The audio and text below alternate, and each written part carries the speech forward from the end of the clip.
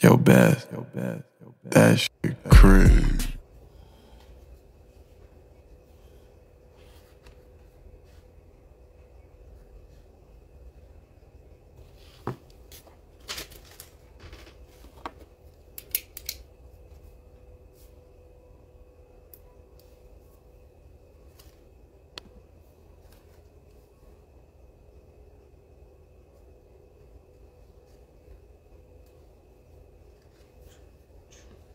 What's good, bros? What's good? What's good? You know we're gonna get into it today, man. It's a lot of. We're gonna start off with that Dak stuff. You know that.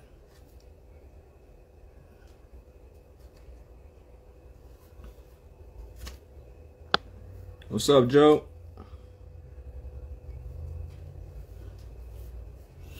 Waiting for Mike Guido to get in here. You know he always likes to make an entrance, so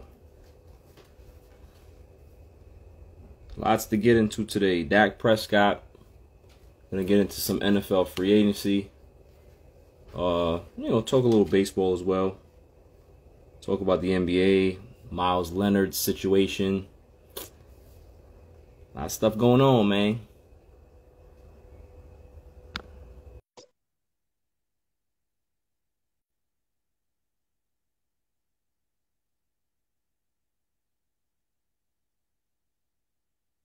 It's happening, handsome.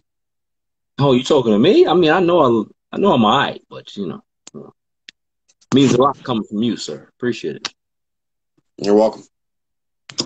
So, all even live. Mike Guido, Barry Grant Jr. on Wednesday. How you doing, my friend? About as good as I can, I suppose. So, Joe Morley Sports has just brought up a nice topic. We're not going to start with that, but some big names being cut, and they said it was going to be that way. It's begun. A lot of big names. There was going to be an absolute massacre this offseason. Yeah. So, do you want to start with that, or do you want to start with the news out of Dallas? What's up with you? Let me know. Well, I think that the topic that hits a little bit closer to home in both of our hearts is what happened down in Dallas. So, if it were my show, which it clearly isn't, I would start with that. Okay. So. So exactly how loud do you want me to yell?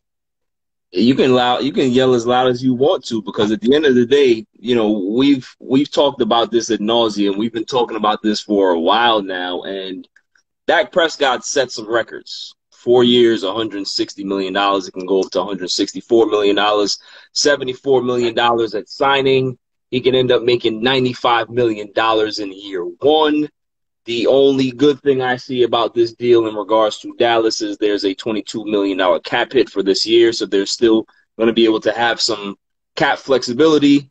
Next year or the year after this year is going to be 33.5, and it goes up to 43 or 44 and then 47. So what are your thoughts about this deal, Mike? Because we're definitely going to get into it in extensive detail, so I'd like for you to have the first crack. So just to add on to that, so the Cowboys today also restructured the contracts of Tyron Smith, Lyle Collins, and Zach Martin. That creates another $17 million in cap space, where they entered into today with under $1 million in cap space. They had like $800,000 or something like that in cap space at the beginning of today. Now they're going to be sitting at a little bit prettier than that. So I think that's important to point out. Again, the Cowboys always do this. They always have these sort of restructuring deals, and that they really manipulate the cap, and Jerry Jones has always been really, really good at that. So I do want to point that out. But so Dak Prescott, he got everything he wanted. Everything he wanted. So he got the no trade, he got the no tag, he got $40 million a year AAV.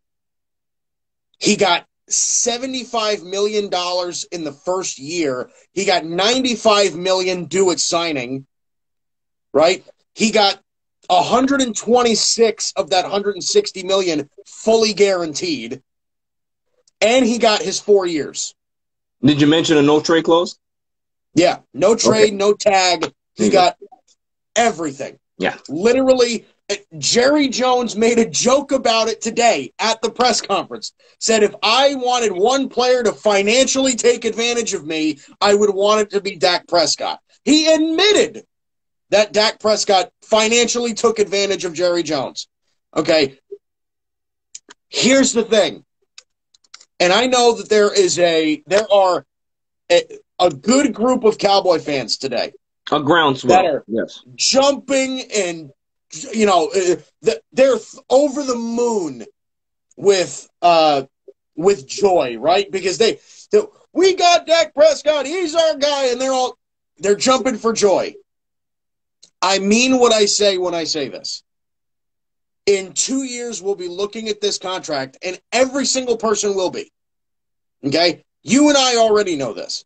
In 2 years, the rest of the world will catch up. This will be a terrible contract. Yeah. Okay? When that cap hits $40-something million,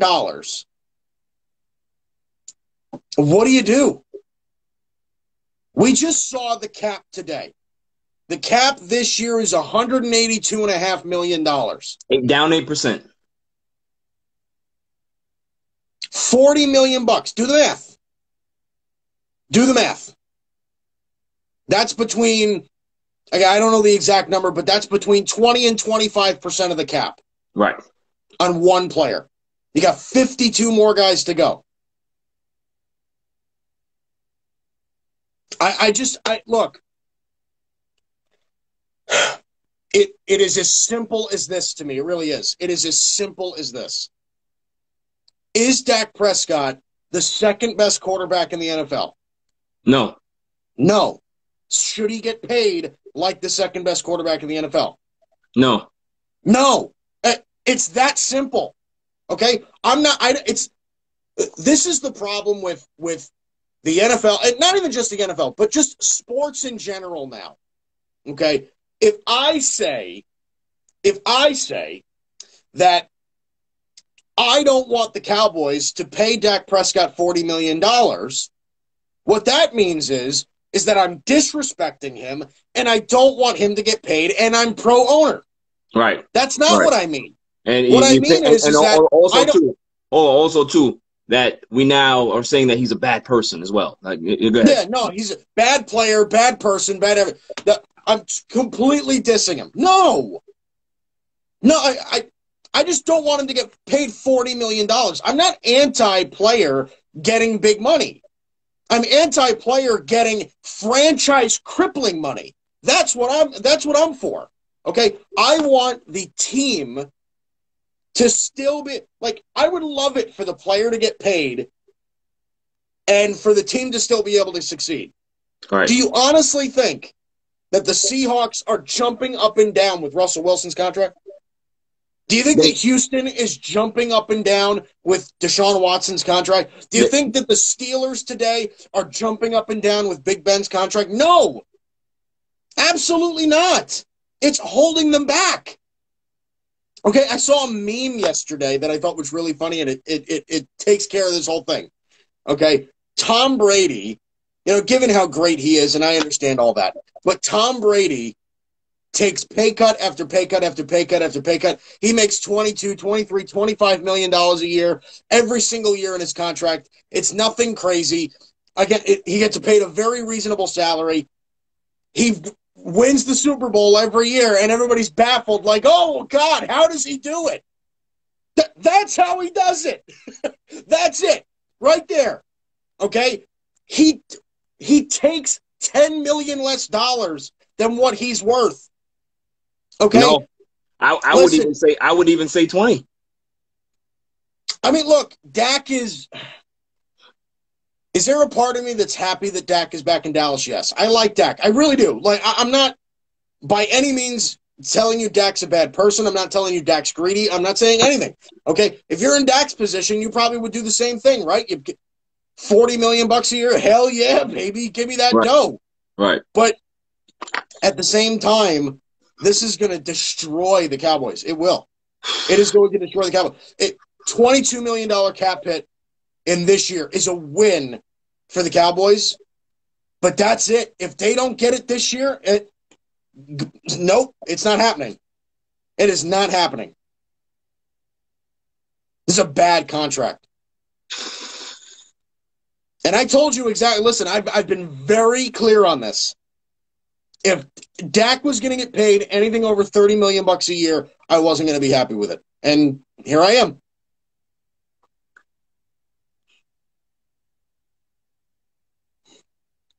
Go off, Mr. Grant.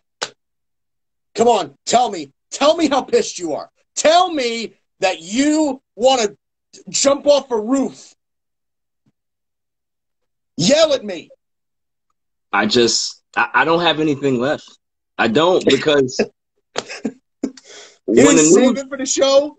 When the news broke, I was so livid that I couldn't even sit down, because I didn't understand how one particular player can own a negotiation as bad as this one was.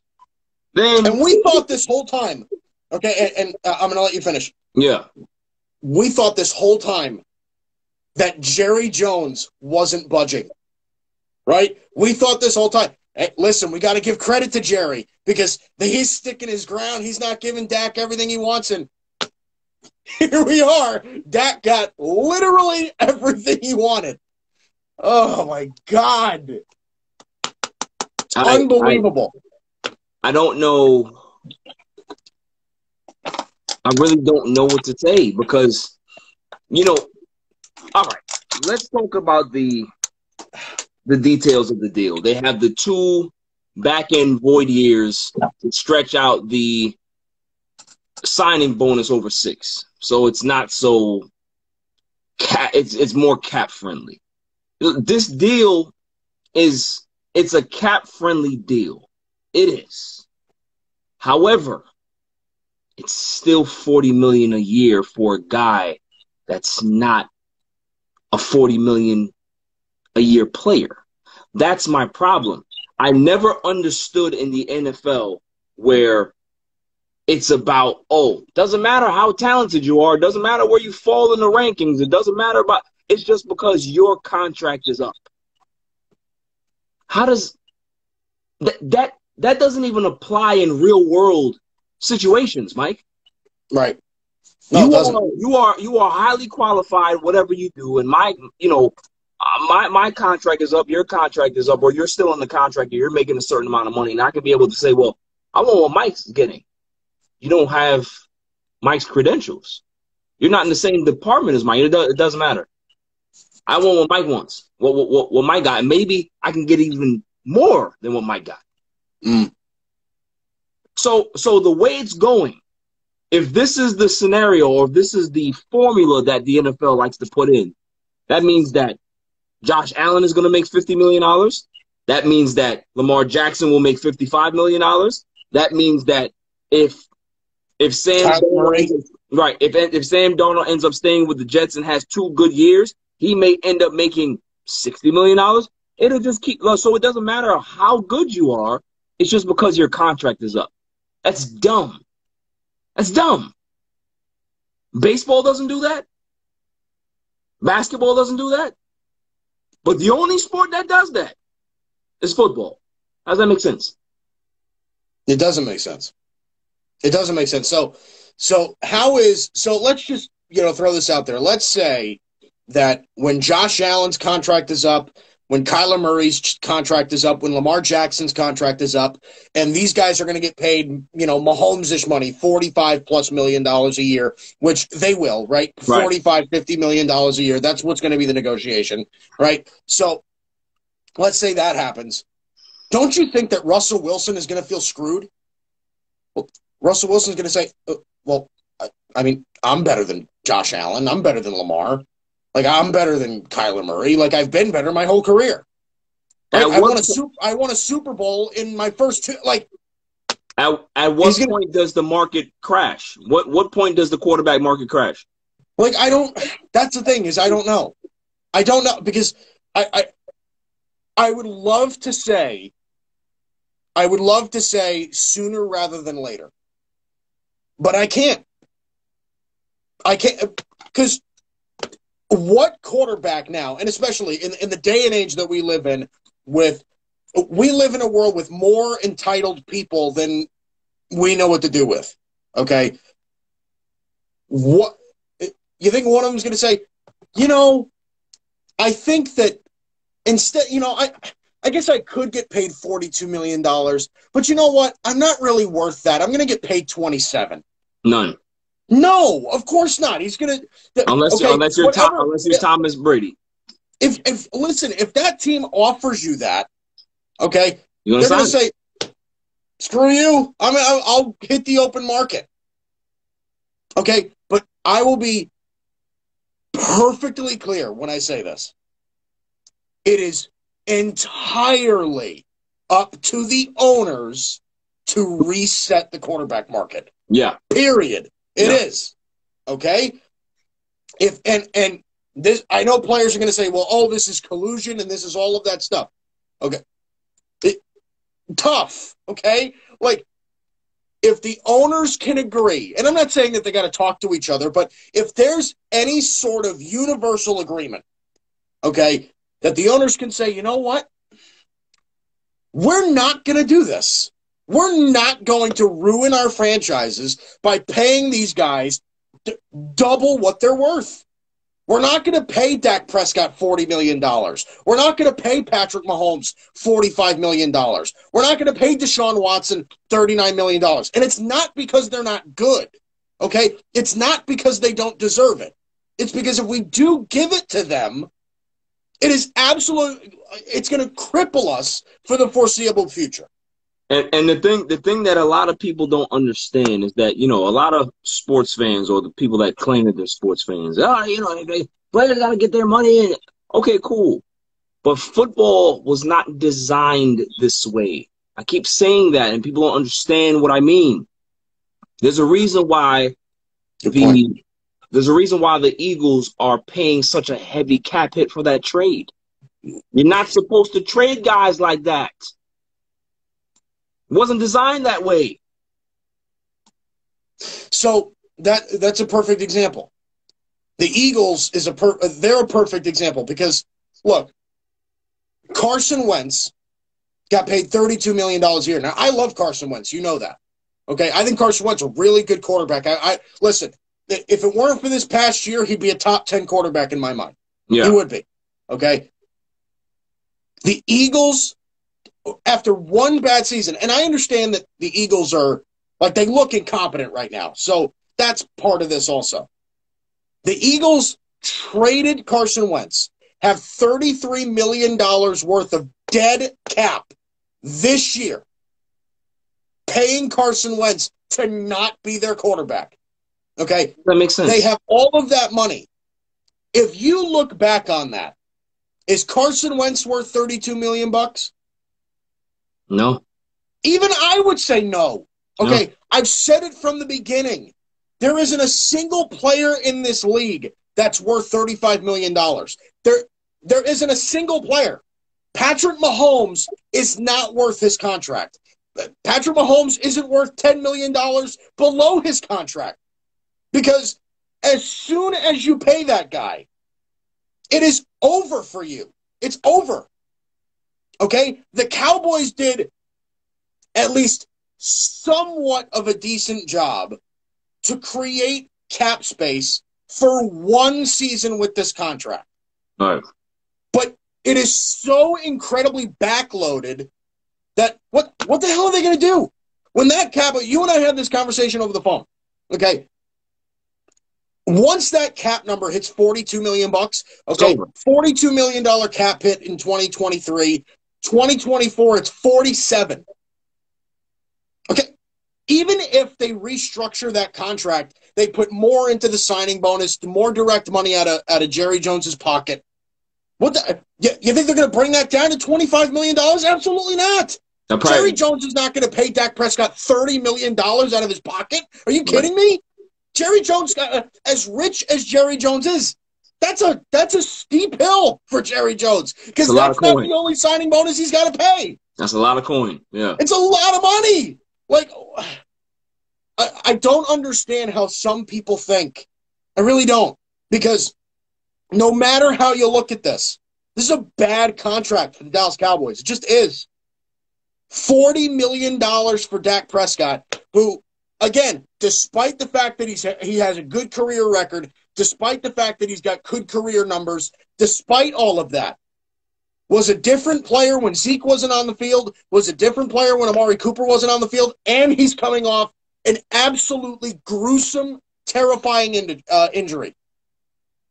And also was a different player when Tyron Smith wasn't on the field. The Cowboys were 1-3 when he got hurt. 1-3. And if the Atlanta Falcons knew even remotely how to play football, 0-4. Oh, but it's the defense's fault. It's both. Yeah. It's both. That's the thing, man. Like, people will give you the stat line. Oh, he's the second winningest, or, he's up there in like the top 5 winningest quarterbacks in the league since he's been in the league. But they never want to talk about the last 17 games. 6-11. 6-11. That doesn't matter, though. It's the defense. Defense sucks. How about the team? Hold on. How about the team starts slow every time he steps on the field? Mm-hmm. Besides that one scripted drive for the opening drive, the flat. That's on the quarterback. Then when you put the ball on the turf, that's on the quarterback. Then when you throw the ball to the other team, that's on the quarterback most times. Not all the time, most times. Dak Prescott did all of those things in those first 4 games of the season. Yeah. Yes. All of those things. Him and Zeke had like 7 turnovers within the first 4 games. How do you win that way? And that's what you reward to give $40 million to? That's like if the Giants go ahead and go give Daniel Jones $35 million a season. Everybody's going to be like, but he fumbles way too much. It doesn't matter. His contract's up. How does that make sense? It doesn't. It doesn't. Yeah, so, it really is. It really is unbelievable. I don't know. By the way, yeah, Dak Prescott's last 10 games against teams that have gone on to make the playoffs, he is 1-9.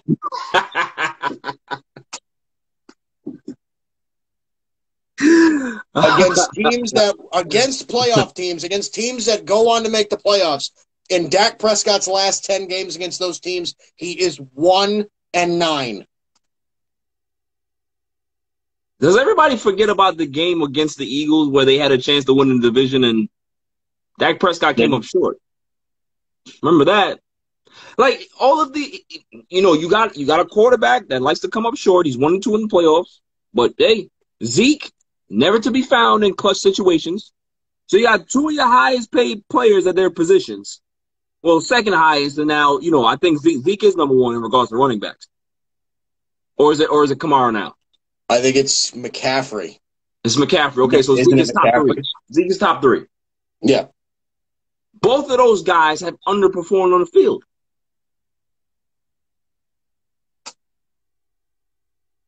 Fan Podcast said, are we just talking about the money here? What do you mean? His performance warrants $40 million? Is that what you're saying?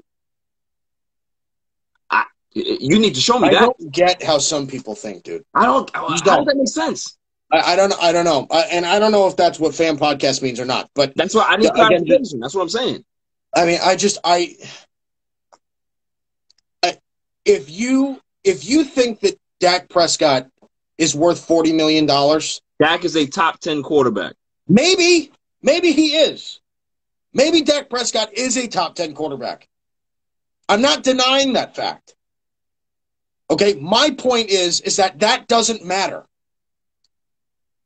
It doesn't matter if he's a top 10 quarterback. Paying your quarterback that much money is not responsible. Period. And before we move on,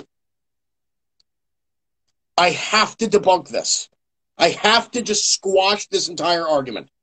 If they had just paid Dak Prescott earlier, we wouldn't be talking about this. Yeah, we would. We would be talking about it. You know why? Because if they did pay Dak Prescott before, first of all, you're paying him like this. Here's your money. You're paying him like that. Okay? And the other part of it is that what would the number have been then? 35? 34, 35? Is that what it would have been? Like, look, the Cowboys tried to negotiate with him last year, and they couldn't get a contract, and they couldn't get a deal done. There you go. Thank you, A-Fresh. He's a top 10 quarterback, but not top 5 money worth that type of money. It's exactly our point. It's exactly what we're trying to say, is that as good as he is, as top 10, lower top 10, maybe 11, 12, he's not a top 5 money maker. He's not. He's not a guy that is going to give you wins when you have nothing. There's only a few guys that can do that. And I can't even say Mahomes, because Mahomes he's had everything. Russell? Yeah. Wilson, Rodgers, Deshaun Watson. Not even really. Not even Deshaun Watson this past year with nothing really didn't really win. When he had DeAndre Hopkins and a running game and an offensive line, yeah, they were a playoff team. So now we're talking now about, that he didn't really have much in Houston, he couldn't win games. We're talking about 2 quarterbacks in the league. If you're not counting Tom Brady, because he has a team, but 2 quarterbacks that can be able to give you at least with nothing, 3 extra wins. Dak can't do that. We saw what Dak looked like before Amari Cooper was on the team. We saw it. Very recent history. So things have to be perfect. But moving on. What is the biggest surprise that you've seen, Mike, in regards to these cuts? I think the biggest surprise to me is the guard from the Giants. I didn't think they wouldn't cut him. Kevin Zeitler. I mean, you know, I'm not really surprised that they cut him, because I kind of had a feeling they would. You know, veteran player, do a good amount of money. I think they were just saying, you know what, let's just not go. I didn't really agree with it, but the Titans axed a bunch of money today. Malcolm Butler, Kenny Vaccaro, both gone. Yeah, right. So there were a lot of players. The Saints cut Emmanuel Sanders today. I know there were some more that I'm missing, but it's an absolute massacre today. The wide receiver market, Mike, is crazy. Do you see any wide receivers out there getting big money in this offseason? Do you think that guys are going to have to get like prove-it deals? I don't see big markets for these guys out there, man. What are your thoughts on that? I mean, look,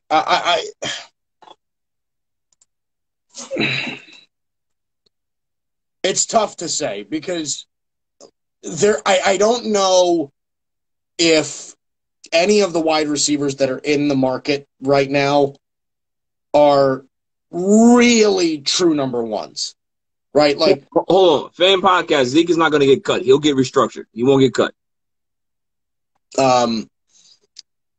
You know, other than Allen Robinson, who's going to stay in Chicago, you know, I'm not sure that anybody else is a true number one receiver. Kenny Golladay is probably the closest, but Marvin Jones on the other side was not a slouch. So, right. You know, I'm not sure if he's a true number one or if he's, you know, like a good, you know, tandem receiver. You know what I Yeah. mean? Chris Godwin, I'm not sure is a number one receiver either because Mike Evans, Antonio Brown, like he had everybody in Tampa. So I'm not sure if he's out there either. Corey Davis, we know is not.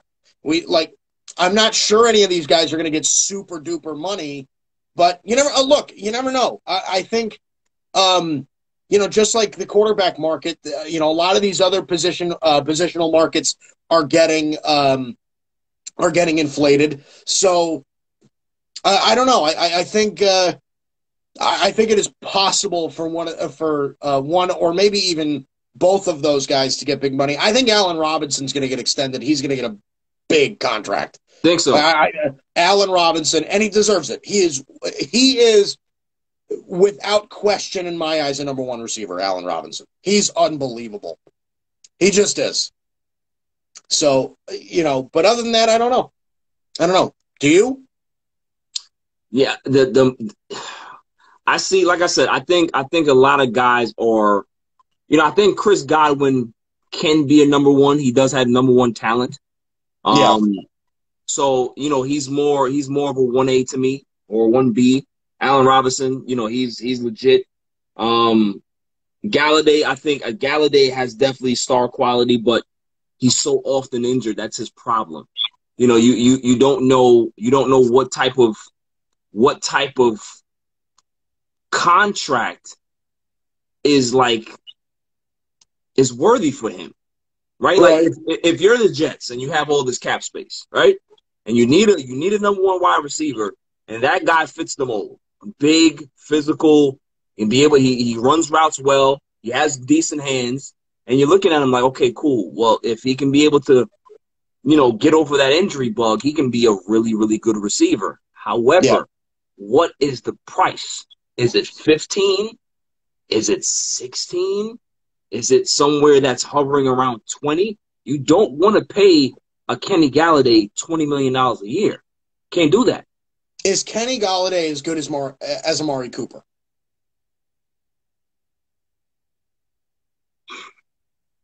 I think Amari has better footwork. I think Galladay is more physical. They do different things. They do different things. But I do think he has that type of talent. Yeah.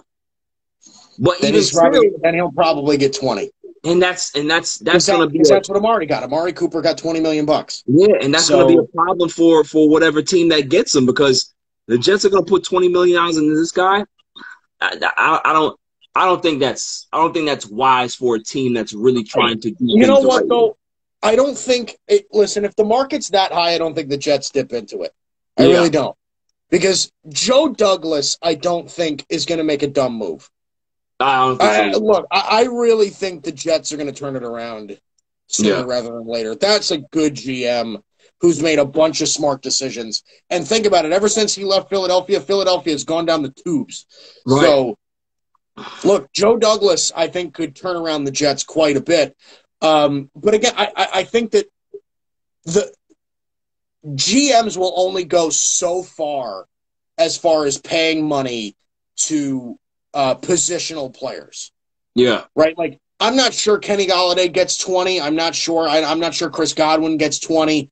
I don't know. Because, wide receivers are getting more and more valuable as the years go on. But at the same time, I mean, these are guys that like I said before, they're not true number ones. I mean, Devontae Adams is not hitting the market. DeAndre Hopkins and Michael Thomas and guys like that, they're not hitting the market. Don't hit the market for a reason. You know what I mean? And those are your $20 million plus wide receivers, because they legitimately changed the game. Right. Like, if you bring in Kenny Galladay as your number one receiver, is he really going to change everything for you? Not really. I mean, he'll make your offense better, but he's not going to he will not break a game open. I just don't see him as that kind of player. Scandrick made a good point. I think he was on Undisputed. I can't remember what day it was. He was saying that, if a wide receiver is hitting the market, that means that a team has given up on him, which means that he's probably not a number one receiver, right? He's probably not a number one at whatever position he is. Most times. Not all the time, but most times, that's definitely what it is. So it's like, how much are you willing to invest into a guy that failed where he was at? So, well, yeah, it's either that or they're just not willing to pay the number one receiver money, and they're going to wait to see how the market plays out. And again, that's what I thought the Cowboys should have done with Dak Prescott. Yeah. Right? I'm not saying dictate. to not bring him back. What I'm saying is let him hit the market and let the NFL dictate what his price is.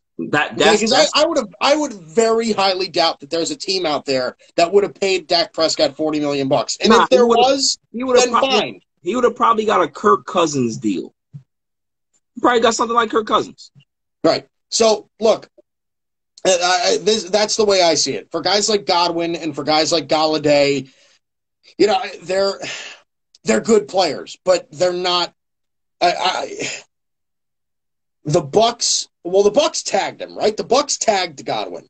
Yes, he's tagged, right? So they're going to be working on a long-term deal, and I don't know if you heard the rumor. Well, Brady likes him, so Brady loves him. Brady loves him, and Brady also has his eyes on Odell.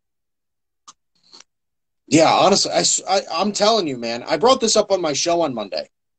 If I'm Cleveland, straight up, Odell for Chris Godwin. Yeah, straight up. I do because I think it benefits both sides. I think Odell fits more with what Tom Brady can do as a quarterback, right? He's the faster, more acrobatic player. He's a little smaller. He can go over the middle of the field. Like Odell would be Julian Edelman on steroids. Like he would be the best slot receiver that in football.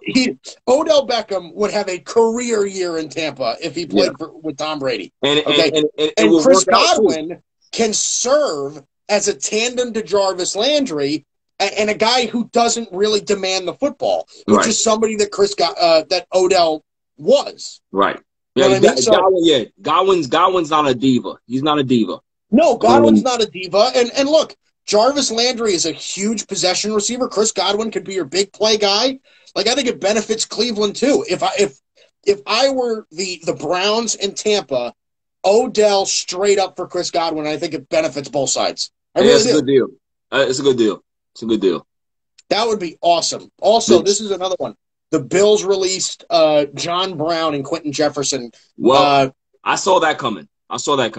Yeah, John Brown, he's so talented, but he's never healthy. Well, they still got Stephon Diggs. They got Cole Beasley. They still have Gabriel Davis, who they really liked last year. So he was Dawson Knox is a really solid NFL tight end. Yeah. I wouldn't be surprised if the Bills dipped into getting another wide receiver just to replace John Brown, probably through the draft, not really through free agency. But I wouldn't be surprised about that. John Brown is going to go somewhere and make somebody pretty happy if he's healthy. I think New England takes a flyer on him because Bill will like to get him on a prove-it deal, a 1 year, incentive-based, probably like $12 million, probably 7 of that guaranteed. I think Bill will take a flyer on him because the guy is fast. He's good, and he's a big play threat. He's a big play threat, right. So I definitely think he's gonna land somewhere good. But I'm looking at these cap hits, Mike. Kansas City, they are 20 mil under the cap right now. What the hell do they do? 20 million under the cap? Over, excuse me. Oh, they're over the cap. I was going to say they're 20 million under the cap. Jesus Christ. They'd be able to make that roster even better. I don't know how that's possible, but over the cap right now. Over the cap, 20. The Rams are 33. Well, the Chiefs would probably cut somebody like Mitchell Schwartz or, maybe Laurent Duvernay-Tardif. They'll probably cut. I sense offensive line. Maybe Sammy Watkins goes, somebody like that. The Saints are 53. I know, and they already started cutting guys. Oh. Yeah, that roster is going to look different next year. They are so over the cap. Quan Alexander already got cut. Emmanuel Sanders already got cut. I mean, they're going to lose so many players. So many players. Trey Hendrickson is a free agent. They're not going to be able to bring him back. I mean, Janoris Jenkins is probably going to get cut. They tagged Marcus Williams, which is amazing to me. I didn't even think they would be able to afford him, but I don't know. I have no idea what the Saints are going to do. The Saints have to cut. The Saints have to cut like $80 million in cap space in order for them to be able to draft. Right. Like they have to cut so many players. Like, and the Saints roster is good, so don't be surprised if the NFL just raids the Saints. Right? The NFL is gonna raid the Saints and they're gonna raid the Pittsburgh Steelers. Those teams are going to get absolutely raided. Bud Dupree, Juju Smith-Schuster, Alejandro Villanueva, they are going to, I mean, James Conner, the Steelers are going to get raided, and whoever the Saints have to cut, I mean, it's going to be open season on those guys. How are they expecting to sign back Jameis Winston? Their quarterback situation is awful. Even if Drew Brees going to play? Well, you know, the rumor it might benefit them for Drew Brees to play another year. He was going to restructure his deal, like be able to restructure and clear up like $20 million in cap. But even if they clear up $20 million, there's still $30+ million. Wow, I don't know what they're going to be able to do. They're going to have to cut some offensive linemen. What we're looking at right now, Mike, look at the Saints, right? The Saints, take a look really quick. The Saints are what the Cowboys will be in a couple years. This is exactly what they'll be. I'm looking at their. I'm telling you right now. I'm looking at their salary cap table right now. Nuts. So let me hang on. I got all these ads popping up. Jesus Christ, ridiculous. So cap hit. So yeah, Michael Thomas is an $18.8 million cap hit. Taysom Hill is a $16 million cap hit. 16, bro. And they can only save $5 million if they cut him before June 1st. Janoris Jenkins. I mean, they're gonna look. I mean, look at these guys that they're gonna have to get rid of. Like Teron Armstead is an All-Pro left tackle. He might have to be gone. Ryan Ramczyk is an All-Pro right tackle. He might have to be gone. Janoris Jenkins, I say, is already gone. You know, guys like David Onyemata and Malcolm Brown, and you know they might have to cut Malcolm Jenkins. I mean, these are good players. This is going to be a different team next year. Look how much this is a different team, man. Look how much dead cap money they have. This is nuts. How much dead cap money do they have? You know, it's ridiculous when you see these dead cap numbers. Yeah, they have a lot of dead cap. A lot of dead cap. You know, look at Cameron Jordan's dead cap. Alvin Kamara has 29.5 of dead cap. Jeez. Look at Cameron Jordan. 30. Cameron Jordan, 29.6 in dead cap. Jesus. That is insane. What are they going to do? I'm saying, like, what on God's green earth are the Saints going to do? They're stuck. Like they have nothing. They're going to have to tear the whole thing down. They went for the Super Bowl and they did not get it. They didn't get it. They didn't get it. And that's what the Cowboys are looking at, Mike. I'm telling you, they're going to be looking at the same situation in like 2 years if this TV money doesn't go in. Because everybody's talking about TV deal. The cap is going to go to 250, 350. What about now? What about next year? Yeah, this is a bad one. This is bad. This is the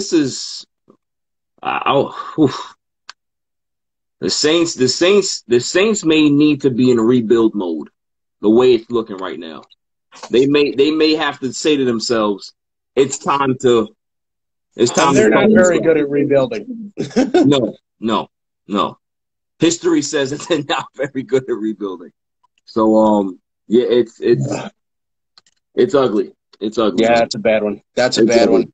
But listen, this is the COVID situation. This is what happens when, certain projections were made prior to this economic crisis that has happened, that has engulfed sports, right? Yeah. Everybody was talking about, okay, the cap is continuing to rise. Okay, yeah, we can be able to sign on these players, and we're fine. Now look where it is. Now you're going to have good teams, championship level contending teams, have to now shed salary like hair. Like, they're going to have to snip it off, bro. And what are they going to be next year? What are they going to be next year? Look at the Rams, $33 million in over the cap. The Saints, like, all of these teams, they're going to look different. They're going to look different. So, I don't know, man. What are your thoughts? I think that this Russell Wilson thing is getting ugly, Mike. I think that it may be time for them to just give in. Apparently, the Bears' offer for Russell Wilson is insane. What was it? I don't know specifically what it was. I just heard the report that the Bears are going to offer something ridiculous for Russell Wilson. Like a king's ransom, like an offer they can't refuse. More than what Russell Wilson's going to be worth. Look, if I were the Bears, I would listen. If I were trading for Russell Wilson, 3 first-round picks is as high as I would go, right? Like 3 first-round picks, throw a third and a fifth or something like that in there, or something like that, and then probably a player, a quarterback like Nick Foles or something like that. Like, that would be all I would give. I said this before. The Bears are going to look at this and say, listen, we whiffed on Trubisky. Ryan Pace and Matt Nagy are on the hot seat, and we got 1 year to make it up. We got 1 year to figure it out, and we're going to give up everything for Russell Wilson.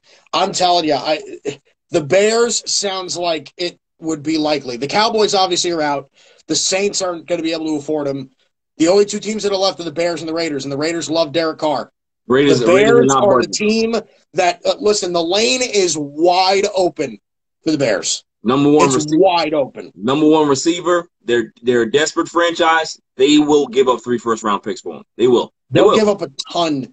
Yeah. And look, who is to say that it wouldn't be worth it? Right? The Bears' defense is already great. Listen, here's the thing. They make this trade, Mike. Russell Wilson is automatically the best Bears quarterback in history. In history. The first day that he steps onto that field, he's the greatest Chicago Bear to ever don that uniform in regards to quarterback. Yeah. So it's worth it. It's worth it. Yeah. They've always been a defense first type of team. Matt Nagy with Russell Wilson, do you understand? Even if they don't have the offensive pieces that they necessarily want right now, what he can be able to do with Russell Wilson is endless. He's an offensive genius. They have a number 1 receiver. They have a pretty decent running back in David Montgomery. They have some pieces. So, you can't, if you're the Bears organization, you gotta be, we've been bad for a long time. Just do it. What's the Bears cap number look like? Let's see. They're paying Khalil Mack a ton of money. Let's check. Nick Foles is getting paid a bunch. Let me tell you right now. Allen Robinson is going to get paid a bunch. The Bears right now, they're actually $17 million over the cap. They are committing over $118 million to the defense alone. Wow. $118 million. Who are they paying? Let's look at it. Khalil Mack, Akeem Hicks, probably. Robert Quinn. Let's look at it. Bears salary cap. Are they paying Eddie Jackson yet and Kyle Fuller and all those guys? Let's see. That Bears defense is good, man. Danny Trevathan, they might still be paying. So, yeah, I mean, look, some of the older guys on that defense might get cut. Kyle Fuller. They're paying Mack. Robert Quinn. Yep. Akeem Hicks. Eddie Jackson. Yep. Charles Leno. Charles Leno's a left tackle. Yep. Let's see. Defensive tackle Eddie Goldman. He's making $7.8 million. Wow, really? Okay. Roquan is still on his rookie deal, right? So he's making what? And they're going to have to pay Roquan. Eventually, they're going to have to pay Roquan. Right. So Roquan's a beast. Roquan is not somebody you can give up. That's where the chunk is, but the cap hits are insane, and the dead cap money on Khalil Mack alone is $37 million. Lord. Whew. That's what people are saying, is that if they get Russell Wilson, they might have to give up Khalil Mack. Yeah. Yo, Khalil Mack is taking up 14% of the cap. 14%. That's nuts. Is it even smart for the Bears to do something like that?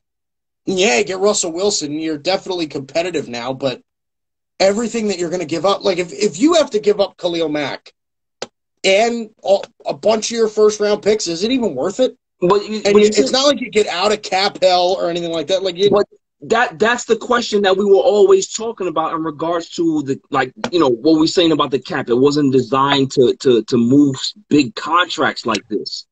You do this, it's going to hamper your team anyway. When you move $35, $37, $38 million worth of contract, you're leaving a wreck behind you. Right. Yeah. Yeah. Like there's no you're wrecking the team that's trading for the player, and you're wrecking the team that traded the player. Right. So, this is the thing. It's like, okay, everybody wants more player freedom and they want to go where they want to go. Okay. And so if you're that unhappy in Seattle and you're going to go to Chicago, there's not going to be anything there. I hope that you're going to be happy with that. Yeah. Because when they can't surround you with a competent offensive line because they don't have the money. Yeah, right. You're going to be in the same situation. It's the same thing with Deshaun Watson. Like, okay, the Texans are bad. You don't trust them. Copy. Where are you going? Who's going to be willing to take that $39 million? And then when they do take that $39 million, how many draft capital assets do they have to give up to get you? So which means that they're not going to be able to help you get any better. Right. Which means that they're going to have buyer's remorse in a year and a half. Yeah. It's ridiculous. It's just dumb. And the thing is, what's funny about it is that the players agreed to this salary cap. They agreed to these rules and all these restrictions. Yeah, it affects them too. It affects everybody. Yeah, I just don't. The NFL would be so much better. And I understand there are going to be people that hate me when I say this, but the NFL would be so much better if some of these guys didn't make so much damn money. It just would be. Bro, just just think about this. Good teams could stay good for a Tom while. Brady just won the Super Bowl, Mike. And I know we talk about this ad nauseum. And the man is restructuring his contract to give them more money. If Tom Brady could take $5 million, he would. But because of the players' union and where he stands in regards to a top echelon quarterback, he can't do it because they wouldn't allow him to. That's the problem. Yeah. But he would take $2 million a year. He would. Right. Because it would keep the team relevant for as long as he's playing. But everybody, they want their money, and they also want the organization to be able to, move heaven and hell and make sure everything. No, that's not the way it works. if you want to compete as a leader, as the leader of this team, you have to give us back some money. We're not going to pocket it because cap rules say that we have to spend a certain amount of the cap. We can't just say, okay, we have $250 million worth of cap space, and we've only used 50 of it. No, you have to use a lot of the cap. So that money has to go into somewhere. You have to go put it into your other players. You're going to get free agents, or you're going to draft heavy, stack up more draft picks and do it that way. But as the leader of your team, you cannot hamper your team. It doesn't make sense. If there's anybody that should be taking less, it should be the quarterback. Yeah. Yep. It's just simple. It's just simple. I want my defensive players to eat. Give me $20 million a year. But no, you take 35, you take 40. Then when your star rookie draft pick 4 years down the line, he wants his money. He can't get his money because of you. Right. Not because of the team. Not because the team don't want to give him the money. No. You took his money. Right. But they always want to make it say, oh, the organization doesn't want to pay him. I would love for every organization to go to every player that is under contract, right? Or that is due a contract and give them the spreadsheet of the actual salary cap. We're going to sit down here. We're going to show you exactly all of the money that we've allocated to the players on this team. We're going to show you what the cap hit is. We're going to show you what the cap percentage is. We're going to show you what the dead cap is. All of these guys are getting paid. So if you want to be mad with anybody, don't be mad with us. We paid everybody. They took your money. Sorry. Yep. So don't get mad with the organization because they paid it. How can you get mad with an organization? They're paying this particular person. They're paying everybody. Your contract, hey, well, you're just a casualty because we don't have any more money. Yep. But people don't understand that, right? More people need to go to Spot Track and go ahead and listen and look at these contracts. Maybe when they do that, Mike, I think more people will understand exactly what type of situations these organizations are in regards to allocating all of this money. Yep. Then they're going to be like, you know what?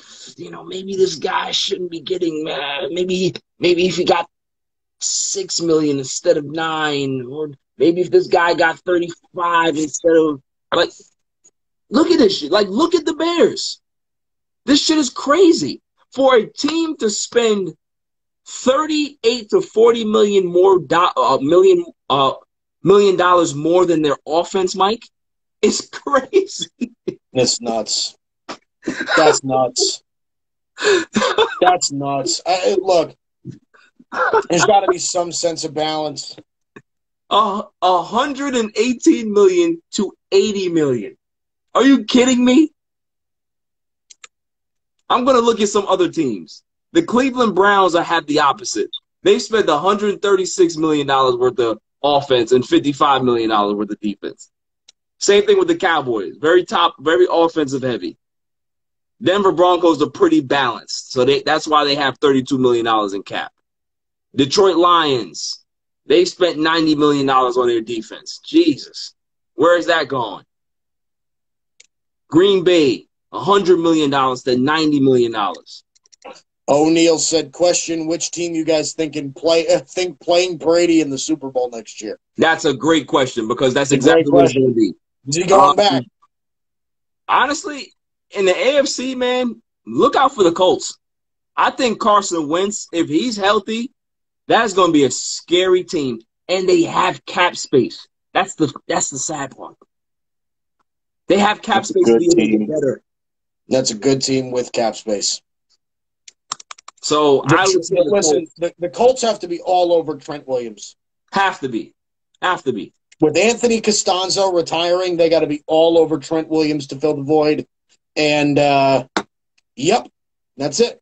Yeah, yeah. Draft defense, and there you go.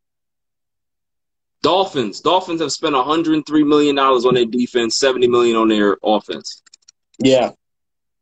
Yeah. Look, yo, and the Pats are gonna have. Do you think the Pats are gonna be big time players in the offseason?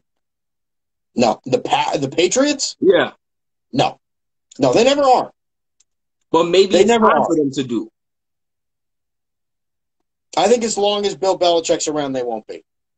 Okay, that's fair. I do think New England is going to improve next year, though, if they do something at quarterback. If they do something at quarterback that isn't Cam Newton, I think they'll be better next year.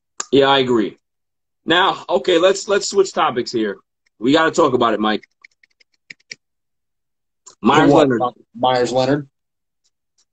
What's there to talk about? How could he not know that word?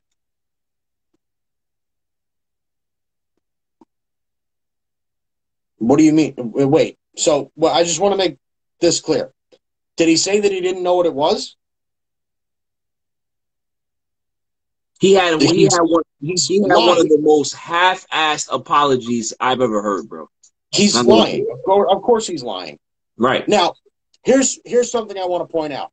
Yeah. Meyers Leonard made a very bad mistake because if you are going, and I'm not excusing it, okay, if you are going to use a racial or an ethnic slur, make sure it's not on a stream where thousands of people are watching you, okay? If you're in your room by yourself or something like that, and you want to call somebody that word, then at least there's nobody in the room to hear you so your career won't end, okay? Like, that's just common sense. Don't do it on a live stream, okay? Don't do it at all, but don't do it on a live stream. Here's the other part of it, though. I think that the part of this that I think is is funny, but I also think is a little screwed up, is that I think a lot of people in the country can relate. Not really as far as, maybe not using slurs or anything like that, but there are times when video games make you an extra level of angry that you never thought that you could get to. Hold on, Mike. Do you want to elaborate a little bit? What do you mean? Paula has taken away your video games. Yeah. So that's true. So you are a victim. Actually, I got them back. Okay, so get them back. I got them back. Yeah, my fiance, took me out. Finally, She took. Yes, listen, Good, I've already said this. I've already checked him at the door. You don't have to keep teasing me about it. My point is that, look, Meyers Leonard made a really bad mistake. Now, it's really hard for me to say. I don't think he's anti-Semitic. I think that, I think everybody, and I think even you could attest to this, right? I think that people have a word that's like their peak anger word, right? Where they just they say it because they know it's bad and it's a way to release the anger. Okay, as a guy who's dealt with, I'm a guy who has a pretty hot temper. I've dealt with issues like that my entire life, and that's what people have told me. They're just like, listen, you say things that you don't mean when you're angry. You say a lot of those things, and sometimes you have particular words that you spew out that, are drastically inappropriate, but you do it because you feel a sense of release of the anger when you say it, right? Because it's an act that's bad enough that correlates to the anger. Yeah, is what I'm saying making sense? It's kind of complicated a little bit. I'm sorry, but so I think that that's a possibility for this. But regardless of the circumstances, I do think that Meyers Leonard should, undergo the, whatever, undergo the consequences of those actions. And, You know, like I said, I don't really know what there really is to talk about. He's going to get suspended. He might even get, you know, I'm not sure he'd get banned from the league, but I think he would serve a pretty serious suspension. He'd have to make amends with a lot of his teammates and, you know, a lot of his counterparts in the league and everything like that. He'd have to go through a real vigorous process. But yeah, he made a really dumb mistake. Yeah, I mean, listen, I just wanted to get your take on it because we have to cover it. You know, we got to cover the big news. So, you know, I feel the same way. I think, you know, it's going to be unfortunate for him because, you know, he stood with a lot of the, you know, African American players with the BLM movement and all that stuff. So, you know, I believe that Meyers Leonard is a good guy. I just believe that, you know, certainly, you know, he just let that thing slip out. But the problem is that the ignorance that he showed in regards to saying, oh, you didn't really know that word. Like, come on, just that's not true. Yeah, just fess up to it. Just own it. Be a man. You know, just get in front of it and be honest about it. You know what I'm saying? Look, I think if you were to just say, like, listen, I got really angry. I got overly angry, and I said something that I shouldn't have said. Yeah. You know, I think that's way more understandable than him saying, oh, I didn't even know the word was. Yeah. Like I would have way more respect for you if you just kind of fessed up and said, hey, listen, I screwed up, man. I'm sorry. You know, I don't have any because you're right. I don't think Meyers Leonard has been one of the more vocal white players in the league, right? Like he's been pretty, you know, he stood up for BLM, and regardless of whether you agree with it or not, he's somebody that, you know, stands up for people that he feels can't speak for themselves. And part of that, again, is, you know, the Jewish community is part of that. So I have a really hard time believing that he's actually an anti-Semite. I really don't think that he is. But, you know, I think that there are certain words that you say to people that you know are going to hurt. Yeah. Right? Like if somebody calls you the N-word, Barry, like they know whether or not they are like, you know, and maybe, you know, maybe you would see this as a different way than I would. But even if they don't have the true racist beliefs of, like, I am above you, right? Like, I'm superior to you. They know the N-word is going to leave a mark on you, right? Yeah. They know it's going to hurt you, so they say it. You know what I mean? It's a way of releasing that like vicious anger that takes place. Right. You know what I mean? So I don't know. I don't think he's an anti-Semite. I think he just got overly angry and said a word that he shouldn't have said, and he tried to hurt somebody, and that's fine. Okay? But that's, you know, you got to suffer the consequences when you do something like that, especially when you do it on a freaking live stream, idiot. Like, if you're going to say that, turn the mic off. Like, something, okay? Yeah, listen, it's unbelievable. The funny part is because, you know, he was my dummy of the week last night. I mean, you know, dummy of the week. I'm sure it was. I mean, listen, I poked fun at him. I didn't really go into him in regards to like going after his character. I poked fun at his, like, okay, cool. You got mad because a 12-year-old was busting your ass. you got upset. Like, you know what I'm saying? It's like, you know, back in my day when you got your ass bust, you just passed the sticks and you moved to the back of the line. Like, you know what I mean? Like, so, you know, he gotta learn how to channel his anger a little bit, man. But yeah, I don't think he's a bad person. I really don't. But he's gonna pay for this. Like, cancel culture is coming for him. You know, I said it on the dummy of the week. I said the cancel culture Undertaker is coming for him. So, you know, whether it's deserved or not, that's just the way it is, man. And, you know, a lot of these things are self-inflicting wounds. And, you know, he's going to look back at this time in his life and really, really regret it. You know what I'm saying? Because a lot of people who support him, you know, he's going to have to really have a nice sit down with them and have a really, you know, extended, detailed conversation about, you know, certain things. So, you know, it's unfortunate, but it is what it is, man. It is what it is. Let's see. We covered football. Let's get your thoughts about second half basketball and second half of the season, and what do you actually think Blake Griffin's contributions will be for the Brooklyn Nets? Do you think that this is going to be a move that puts them over the top, or do you think that it's a move? Well, it's a move, I think, that makes their starting lineup absolutely insane. Well, right? He won't start. He's not going to start. He's not going to start for them. No. Why? Because they feel that it's going to be better in regards to having him come off the bench. I mean, listen, they have their lineup. Mm-hmm. They know exactly how they do things.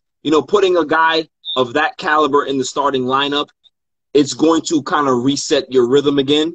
So I understand why they're doing it. Plus, I think Blake Griffin at this stage of his career, I don't think that he's I don't think he's a starter anymore. I just don't. So I think Blake is probably, yeah. I don't know. I think Blake is not the player that he used to be, obviously. But, Blake was never an amazing basketball player. Blake was just an amazing athlete. That's fair. Right? So that's fair. I think that, his leaping ability and his strength and everything like that. And then there was a point in his career where he learned how to shoot a little bit and he became pretty dangerous. But, at this point, I think Blake Griffin would have an impact just for, he's a guy that you have to guard. Right. Right. Outside of that, I don't really see much, but I don't understand why they would want to take him off the bench. I mean, it fits perfectly. Kyrie, James Harden, Kevin Durant, Blake Griffin, DeAndre Jordan. That's easy. It just makes more sense. And pull Joe Harris off the bench and roll and run it with that. I mean, why not? Well, like I said, I think it's more of they want to see exactly where he is health-wise, how he fits in the rotation, how he fits into the game plan. So I get it because I have a different outlook on this whole Blake Griffin thing. I think, when the signing happened, Blake, everybody, Nets. But I'm like, this is a nothing move. Blake Griffin, like A Fresh said in the comments, hasn't dunked since 2018. His defense has never been impressive. And you're talking about a guy that was an athletic freak. So the athleticism is gone. The defense is going to get worse, right? Yeah. His rebounding has dropped precipitously over the last 7 years. He's no longer a great rebounder because he doesn't stay in the paint to bang like that anymore. So he can still get you about 6 or 7 rebounds a night. He can hit the 15-foot jump shot. He can stretch out and hit the three. He hasn't hit the three consistently this season. He's been bad. He was bad last season hitting the three. So we'll see what he has left. Everybody likes to say, okay, well, maybe he wasn't motivated to play in Detroit. Being motivated and stinking up the joint are two different things. Blake is you don't have to be motivated, but you're still going to be able to still play at a high level. Blake Griffin has not played at a high level in 2 years. Yeah, last year was the first year, and again, he only played 18 games, but last year was the year where you kind of just felt like, okay, it's kind of over for Blake, right? Because, the year before that, he was an all-star. 24.5 points a game. He was solid. But this year he's down to 12 points a game. He's down to 5 rebounds. I think, Blake is kind of, I don't want to say he's nearing the end, but I think he's done with his stardom, right? He's done as a star player. And in Brooklyn, he's not really going to have a chance to showcase that because, he's going to be their 5th or whatever scoring option. He's not going to have the ball nearly as much as, people will think. So I agree with you. I don't think that this is a crazy, a crazy move. If they had gotten Andre Drummond or something like that, I'd say, okay, that's bad. That's death to the NBA. But getting Blake Griffin is just, it's whatever to me. Because you're right. There isn't a thing that Blake does anymore that's really, really good. He's not an amazing athlete anymore. I guess he's an okay interior scorer, but he really isn't anymore. I mean, the guy's shooting 36% from the field this year. Like, he's not efficient at all. So there isn't really much else that he does. He's a decent passer as a big man. Doesn't rebound all that well. It's just, he's not the same player. So I expect him to be, at the very least, he'll just be a solid contributor. Like, that's just all I see for him. Yeah, I agree. I think he's going to be able to give them some depth that they are desperately needing. But the thing with the Brooklyn Nets is that they still have a lack of rim protectors. They still have a lack of rebounding. They still have a lack of pick and roll, really good defenders. So, they still have the same issues. So they're still going to have to dip into the buyout market and get those things. So they're not done. This is it's a lateral move. It doesn't make them any better. It doesn't make them any worse. They're just the same. You know what I mean? Yeah. So, right. That's it. I mean, the Nets are an impressive team anyway. So we'll see what happens in regards to how they look for the second half of the season. But Milwaukee's coming. They're starting to play better. Starting to play a little better. I'm just saying. Drew Holiday's starting to pick it up. I'm just saying. And Utah starting to come down a little bit. Listen, they're still going to be a top team. I don't think Utah's going to finish with a number one record in the West. I think they finish with a top 4, maybe 5. So, I'm not a believer in the Utah Jazz. And everybody that knows me knows that I talk bad about Rudy Gobert all the time. And it's not the fact that I hate Rudy Gobert. I don't hate Rudy Gobert. I hate the contract that Rudy Gobert has. If Rudy Gobert was making $14 or $15 million a season, he'd be fine. But $30+ million for a guy that can't give you 20 and 15? No. Not worth it. Yeah. There's 2 teams that I think are overrated in the league right now that are massively overrated, Utah and Philadelphia. I think those are the 2 teams that are massively overrated in the NBA right now. And the 2 teams that I think are ridiculously underrated in the league right now are the Lakers and Phoenix. Those are the teams that I think are legit. I think Phoenix is legit. I'm going to keep it real. I think my conference final right now in the Western Conference is Lakers and the Suns. I was just about to tell you that. I was just about to say that. I think Phoenix has a chance. It depends on where they finish. Depends on the matchups. Because if they don't have favorable matchups within the first or second round, it's going to be tough for them to get through. But, it's all about matchups. I think the Lakers, if Anthony Davis can come back healthy, they can be fine. But, Mike, I'm not going to lie to you, man. There's hardly times that I'm wrong about injuries. And I was telling people about KD, and AD has the same issue that Kevin Durant had. It's the same thing. He is a ticking time bomb. That thing is going to pop. And if it doesn't pop soon, it will pop late. And they're going to have a really big problem on their hands because if that thing pops, they're now going to be without him for a full year. And what does that do to LeBron James? What does that do to the rest of the pieces? They're going to have to actually modify that team on the fly. And, there's a lot of uncertainty for the Lakers right now. Who would have thought that after winning the championship that they would be in peril? But they are very close, Mike. I'm not saying that they're there, but they're very close to being in peril. Yeah. If AD's not healthy, the Lakers are in trouble. Yeah. If AD's not healthy, the Lakers are in trouble. So it'll be interesting to see how the West shakes out. The Brooklyn Nets are going to own the East. Look, it's so easy to see now. Brooklyn, it doesn't matter who else is in the East. It doesn't matter who the conference finals is. Okay, I don't care if it's Milwaukee. I don't care if it's Philadelphia. I don't care if it's Boston. I don't care if it's any. It doesn't matter. It doesn't matter. Brooklyn is going to roll the East. It wouldn't surprise me at all if Brooklyn lost like 1 game in the East. in the I playoffs. mean, I think they'll lose more than that, but I can't disagree with you. I think it's Brooklyn's conference to have. Their challenge is going to be who comes out of the West, and can they beat whatever team comes out of the West? Because whatever team is in the West is better than any team in the Eastern Conference. So that's just reality. You know what I mean? So yeah, here's the thing, A-Fresh, is that the Lakers wouldn't go anywhere. You're right.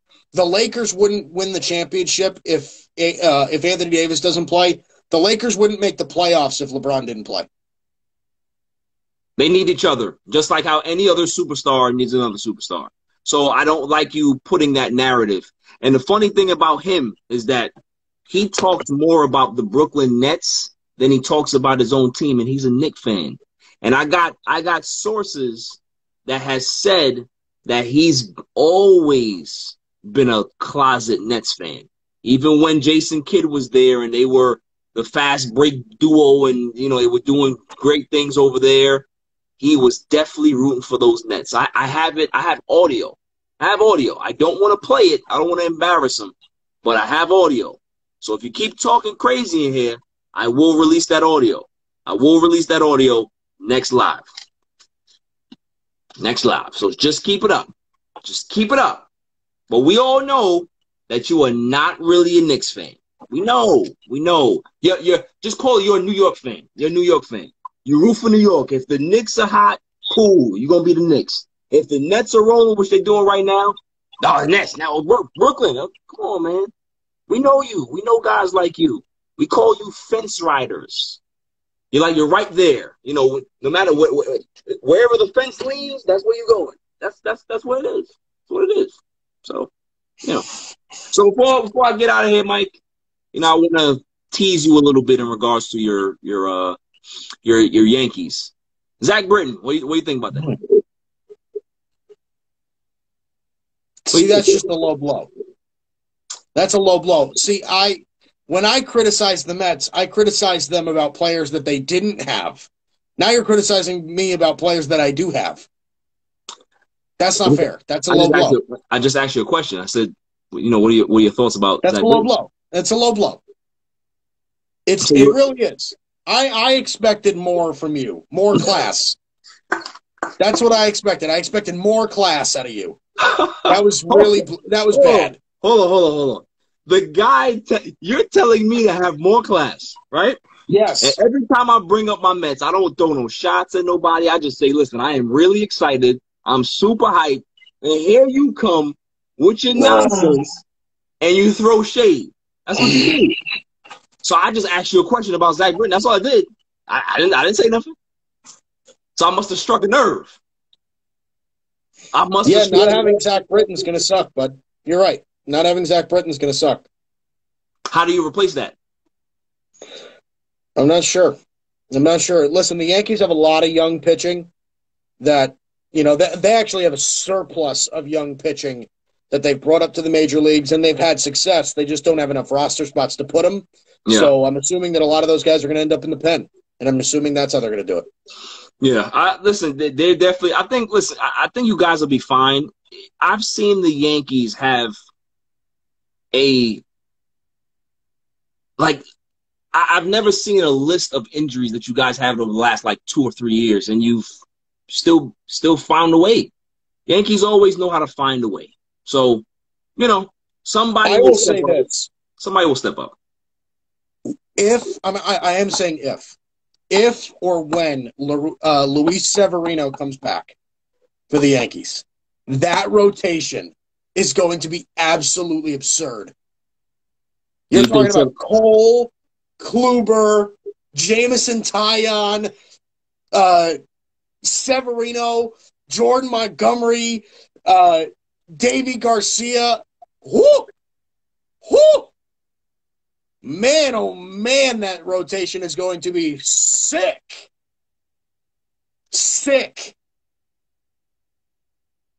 We're gonna see. And we're gonna hit 1,000 home runs this year. We're gonna see. Listen, I'm keeping track this year. Have you watched Gary Sanchez in spring training? It's spring training. It don't matter. It don't matter.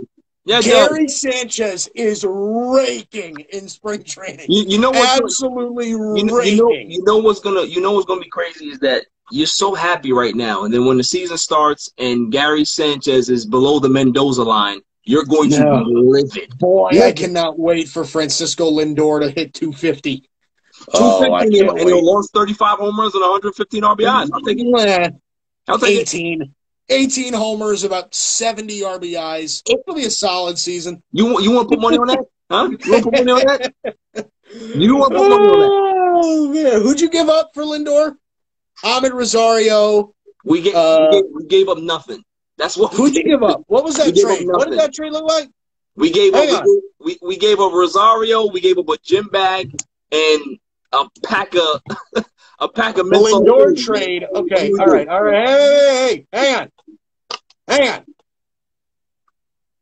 Lindor got trade. Okay, so it was Francisco Lindor and Carlos Carrasco for Andres Gimenez. He was good for you guys.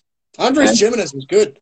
Andres Gimenez, Ahmed Rosario, Josh Wolf, and Isaiah Green. Man, I like that Josh Wolf, man.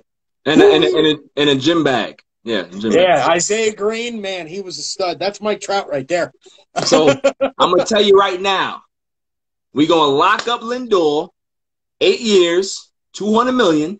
Calling it right now. Oh my God, he's gonna get 10 years, 3. Are you kidding me? 8 years. Lindor's gonna get $300 million. You're out of your mind. 8 years.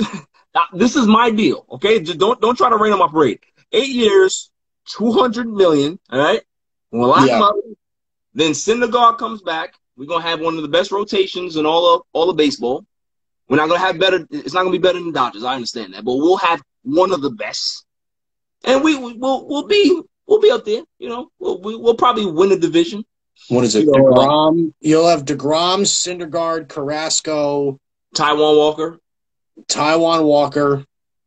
Who else?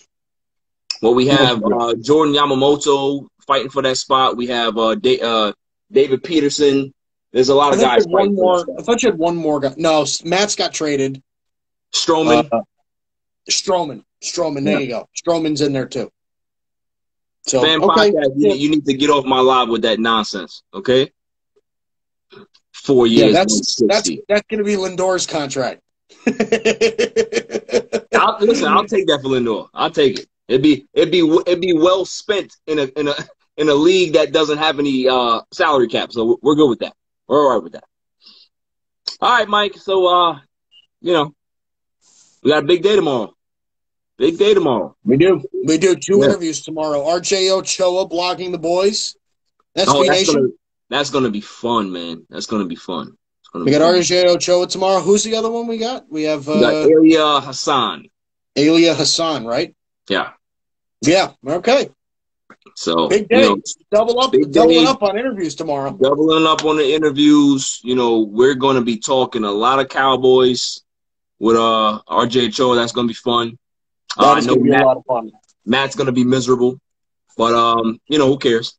So yeah, who cares? Who cares about Matt? Yeah. So all right, man. So I'll see you soon. All right, I'll see you, buddy. Later.